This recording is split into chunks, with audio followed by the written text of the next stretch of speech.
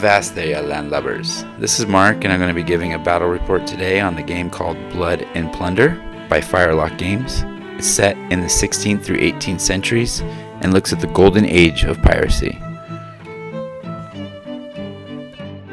Justin, Dickey, and I decided to meet at Xander's Game House in Camarillo, California. We decided to play a 100-point land battle game and a 200-point sea battle game. The land battle game went well. I was the attacker, he was the defender. I had to get into his zone. I lost 3-2. You can see the battlefield here. It was pretty, scattered terrain. These are the troops we used, freebooters and veteran freebooters for my troops. He had some Spanish troops. An example of some of his men. These are all his models. It's a good game. You roll 10-sided dice to fight battles. It's fun.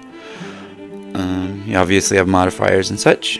And here's some shots of the game. This was a big moment in the game when I rushed his main force. I killed some men, but I wasn't able to wipe out a force. He was able to pick off this unit all night long. This unit didn't do much. We sniped from far away, and I just couldn't do much. Then we went into the sea battle game. It was a 200-point game. It went really well, really fun. We had these islands set up in the middle.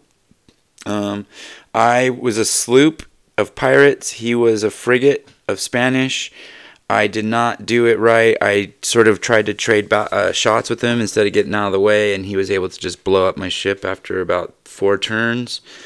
But it was really fun. It's a great game. I highly recommend it.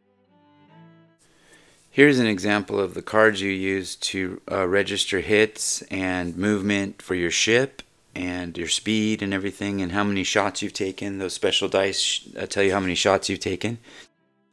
Overall, I highly recommend this game, and I hope to see everyone out with November 5th when we have our Blood and Plunder tournament at Odyssey Games in Pasadena. And please subscribe and leave comments here, and hope to see you out there soon. Ahoy, mateys.